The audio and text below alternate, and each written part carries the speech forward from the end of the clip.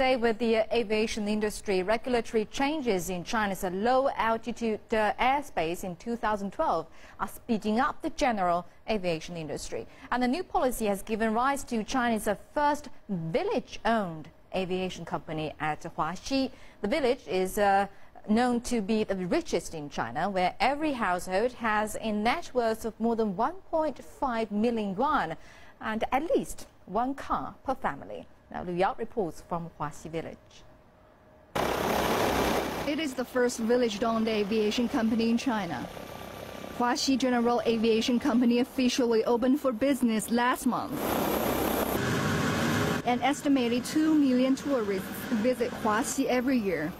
The village's 3 pilots and 2 helicopters take tourists up in the sightseeing flights to gaze down on a community that locals call China's #1 village and a nearby city of Jiangyin in eastern Jiangsu Province.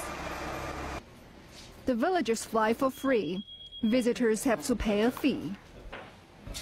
The cost of a 10-minute flight is 1,000 renminbi per person.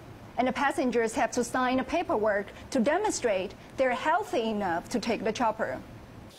China's Civil Aviation Administration has granted the company permission to fly up to 300 meters high within a 4-kilometer radius of the village with few restrictions. If the choppers head to nearby Jiangyin or Wuxi city, the company has to file a flight plan 3 days ahead of the trip.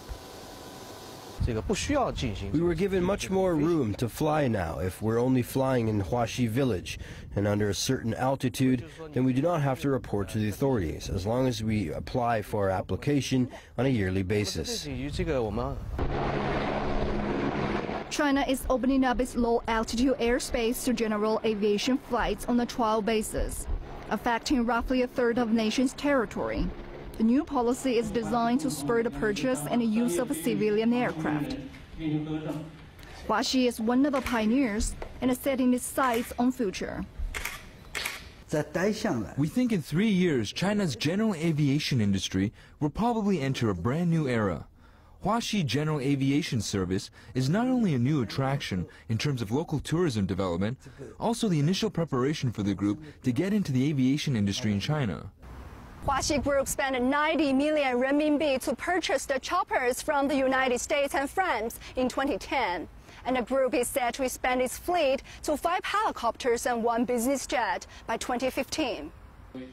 The company is seeking clearance for a flight path from Huaxi village to the nearby metropolis Wuxi, a 9-minute flight.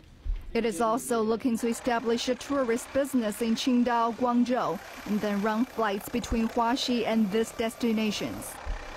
Liu Yao, CCTV, Jiangsu Province.